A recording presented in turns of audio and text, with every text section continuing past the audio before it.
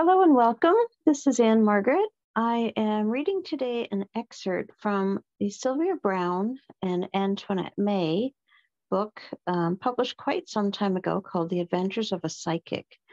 The importance of this excerpt, I find that it explained a lot personally as to what I was working through as a major life theme. So I had wanted to share. So bear with me. We will get through them. There's actually quite a few of them, quite a bit more than what you would think. So here we go.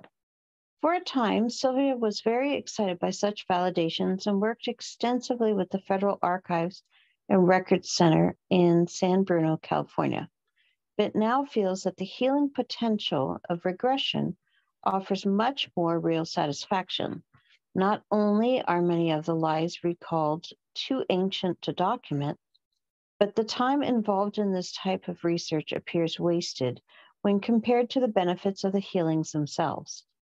It is really worth the effort to attempt to locate the grave of a teenage temptress who was Edwina Moore in a previous incarnation, when simply determining the cause of her death in that life will cure the fear that had virtually paralyzed the entity in this incarnation.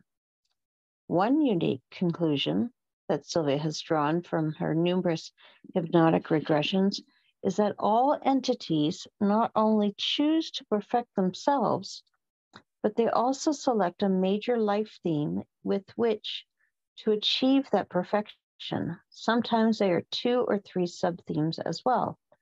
Lately, Sylvia has begun to compare this concept to the choice of a major and a minor in college. Each entity, Sylvia believes, carries that main theme through all its incarnations into a variety of environments and lifestyles. As each entity has a choice of theme, each also decides upon the degree of knowledge it wishes to acquire on that theme. Again, comparisons can be drawn to education. While some people might be quite satisfied to graduate from high school, others would be comfortable with nothing less than a PhD. So just how many are there anyway? She asked Francine. She was even more astonished when Francine responded that there are 45. Now, a quick introduction. Francine is actually Sylvia Browne's spirit guide when she was here on Earth. All right, life themes, activator. The focus here is to perform tasks that others have failed to accomplish. These may be truly gargantuan or quite menial, but the focus is always on getting the job done right. Activators are the turnaround artists or the troubleshooters of the world, the ones who successfully reverse failure. Naturally, these entities are in great demand and so have a tendency to spread themselves too thin. Activators should make every effort to confine their energies to tasks where a genuine opportunity to achieve beneficial change exists. Aesthetic pursuits. Music, drama, crafts, painting, and writing are included in this category. An aesthetic theme is not to be confused with a little flair for one of those enterprises. When an aesthetic theme is present, the entity is driven by his or her innate talent. A need to create manifests itself at a young age and dominates the individual's entire life. If the secondary theme is a complementary one, the entity has a long and productive career. If not, the acclaim and privilege the entity receives only leads to dissipation and often tragedy. The life of Richard Burton is a recent example of this. The agonized existence of Vincent van Gogh reflects a very different but equally tragic application of a conflicting secondary theme. Analyzer. Not only does this entity want to know everything, but how it works and why. Analyzers are afraid they will miss something or that some detail will be overlooked.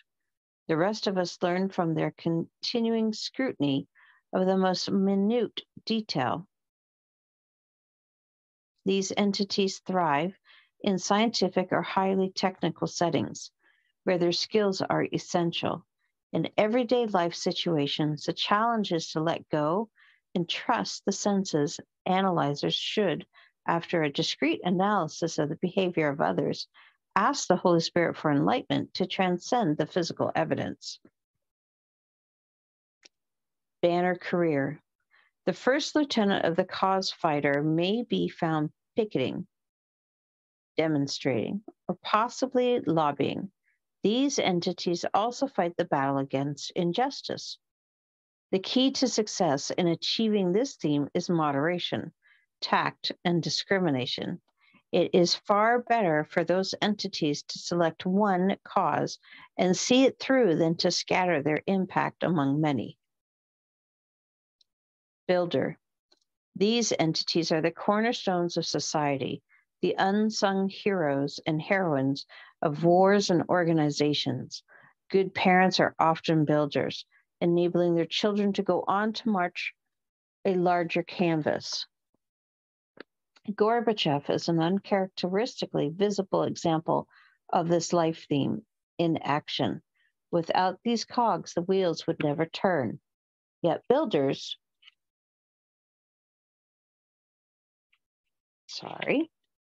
here we go. Yeah, no editing, all is really red right from the get-go. All right. Builders rarely receive credit for the accomplishments made possible by their efforts. They need to keep in mind that not all prizes are won on this plane of existence. Often those who get the credit on earth are not perfecting as rapidly as the builders who help to make their accomplishments possible. Catalyst. Here are the thinkers and innovators, those agents of action who make things happen. Catalysts are the classroom stars whom everyone aspires to be, the ones invited to parties to ensure excitement. Catalysts like Ralph Nader is a prime example here, are essential to society for innovations. Catalysts generally have boundless energy and actually appear to thrive on stress. They must have an arena in which to perform, or they become morose and counterproductive. Cause fighter. The number of causes is infinite. Peace, whales, hunger, and so on. And the cause fighter will either be drawn to them or will create more. These entities fulfill an important function by speaking for others who are perhaps too absorbed with their own themes to address social issues. Cause fighters have a tendency toward impulsiveness that can place themselves and others in jeopardy. It is also essential that cause fighters are considered the possibility that the cause itself is minimal compared to their ego involvement. Controller. The challenge for this entity is obvious. Napoleon and Hitler were typical examples of this theme, manifested in its most negative sense. The controller feels compelled to not only run the broad overall show, but to dictate to others how they must perform the smallest detail of their lives.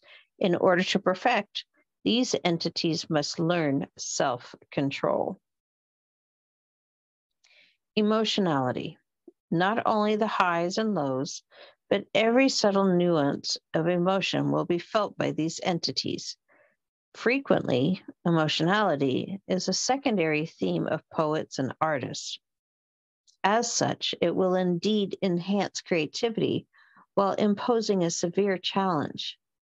The recognition of a need for balance is also essential here, and is the establishment of self-control. Experiencer.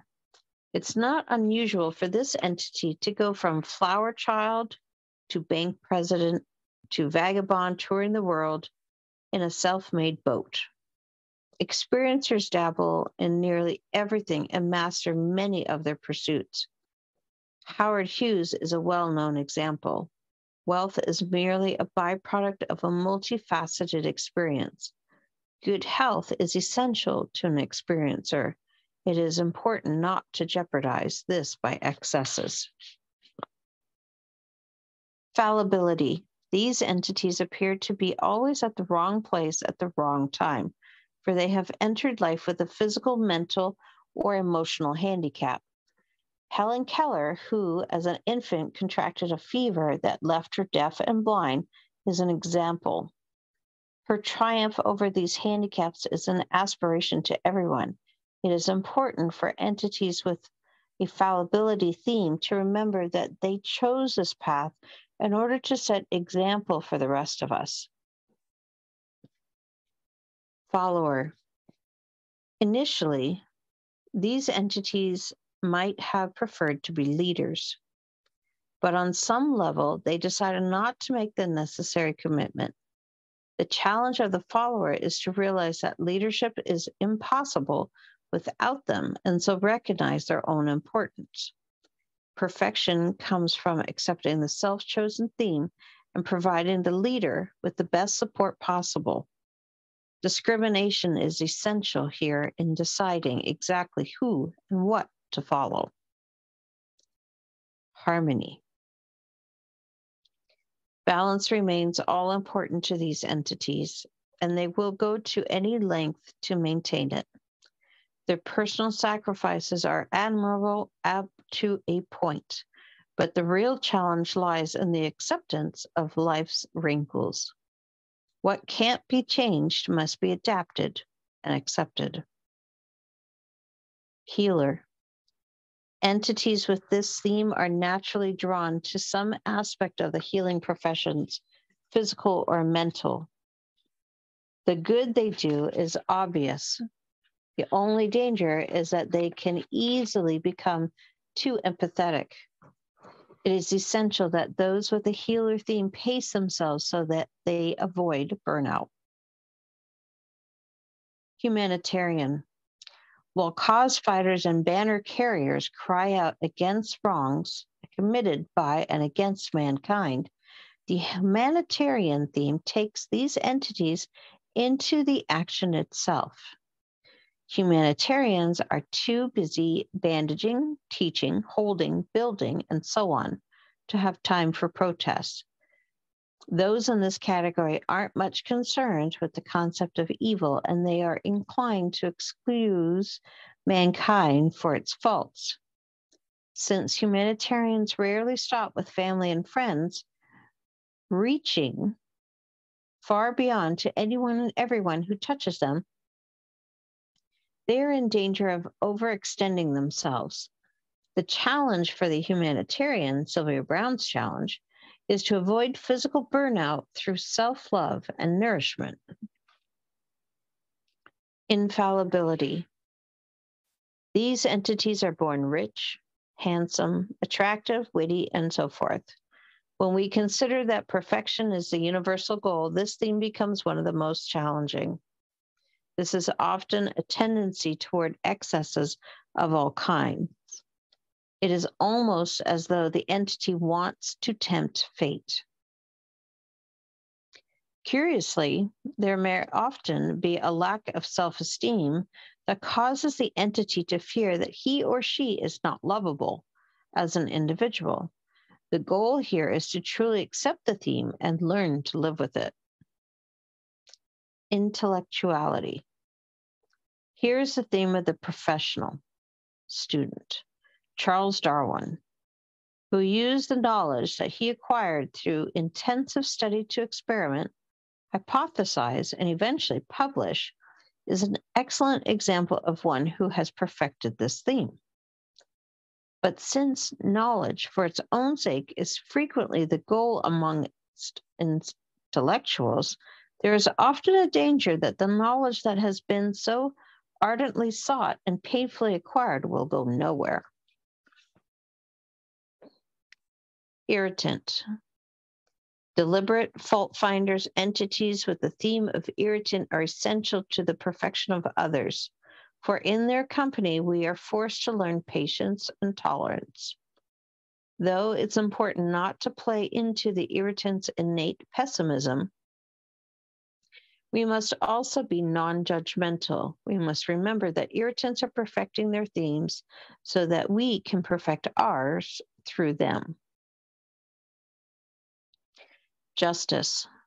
Many of our founding fathers, concerned as they were with fairness and equality, are examples of the justice theme in operation. Those with justice as a theme will eagerly give their names when they've witnessed an accident or crime.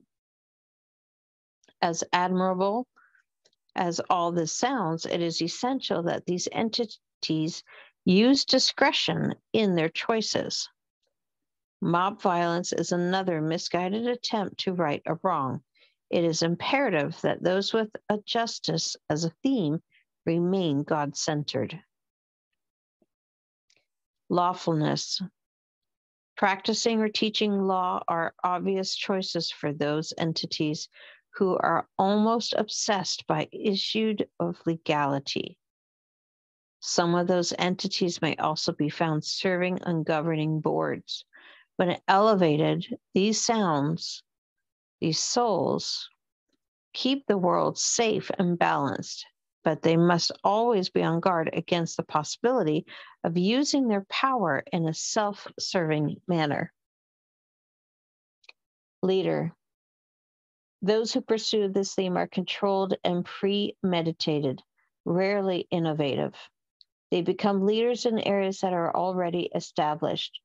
Their drive is toward success rather than creation. Their challenge is to avoid power trips.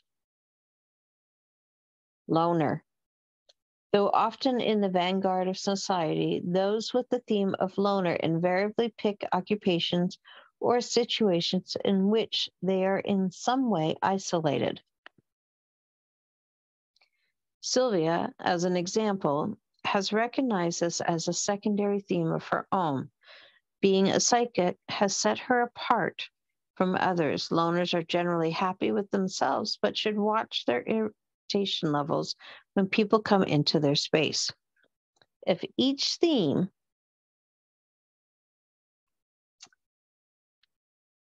recognizes the presence and significance of other themes, the result will be far greater tolerance and understanding in the world, and eventually peace. Loser. Entities with the loser theme are extremely negative. Though unlike those with fallibility as a theme, they are born without handicaps. Often they have many good points, but choose to ignore them. Although their theme may resemble that of the irritant in the proclivity for constant criticism, they are different in that they invariably place the blame back on poor me. These entities are prime martyrs, moving from one elaborate soap opera to another. Be observing this theme in action, we determine to be more positive. It is important that we not judge the people who have this theme, remembering that their patterns were chosen to enable us to perfect ourselves. Manipulator. This is one of the most powerful themes, for manipulators are easily able to control situations as well as people. By viewing people and situations as a chessboard, those with a manipulator theme can move people and circumstance to their advantage, as though they were pawns. President Franklin Roosevelt was a prime example of the manipulator in action. When such a person works for the good of others, this theme is elevated to its highest purpose. When the theme is misused, the ultimate goal of the perfection takes a long time to achieve. Passivity. Surprisingly, entities with a passivity theme are actually active, but about nothing. Although they will at times take stands on issues, it is always in a non-violent manner. Although any extreme is hurtful to the individual, some tension may be needed in order to bring about the perfection of the soul. Patience. The patience theme is clearly one of the most difficult paths to perfection. Those with the theme seem to desire more rapid attainment of perfection than entities with less challenging themes. Often they carry great amounts of guilt when they feel that they have strayed from their goal and become impatient. This attitude can lead to self-abasement and sometimes to suppressed anger. These entities must be lenient with themselves for living through the circumstances they have chosen to express this theme in difficult enough. Pawn. The biblical Judas was a classic example of this theme. Whether the means is negative or positive, pawns trigger something of great magnitude into being. We cannot evolve toward universal perfection without the pawn. But those entities who select this theme should preserve the dignity by only picking worthy causes. Peacemaker. Entities who select the theme of peacemaker are not as pacific as the name implies. Peacemakers are actually pushy in their desire for and pursuit of peace. They work endlessly to stop violence and war, addressing a larger audience than those who've opted for harmony as a theme. Their goal of peace far exceeds an allegiance to one particular group or country. Performance. Those with a performance theme find it highly rewarding but frequently exhausting. These entities are the true party animals. Some will go into actual entertaining careers, but others will simply be content to entertain in their homes or offices. The challenge here is for those with performance as a theme to combat burnout by looking within, thus acquiring the ability to nourish and entertain themselves. Persecution. This arduous theme is chosen to allow others to grow spiritually. Entities with a persecution theme live their lives in anticipation of the worst, certain that they are being singled out for persecution. Experiencing pleasure can throw them into a panic because they are convinced that somehow they must pay for it. Persecutor. Those with a persecutor theme may range from wife beaters and child abusers to mass murderers. It's difficult to see the purpose of this theme with a single lifespan, but these seeming bad seeds have a self-chosen role to play that enables humankind to evolve toward perfection. Once again, it is imperative that we not attempt to judge the individual. Poverty. The theme of poverty appears most frequently in third world countries, yet it can be even more of a challenge in affluent societies. Some entities with poverty as a theme may even have all their need to be comfortable and yet feel poor. With progress, the frenzy fades and it is slowly replaced by a sense of bliss as the realization comes that the trappings of this world are transitory things whose importance will quickly pass. Psychic. The theme of psychic is more of a challenge than a gift, at least in the early stages. An entity with this theme is able to hear, see, or sense things in a manner beyond that of a natural sense or perception.